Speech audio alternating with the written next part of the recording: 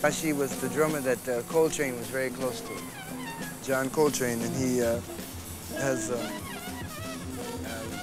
incredible talent, and a lot of musicians love playing with Rashied because he plays with a freeness in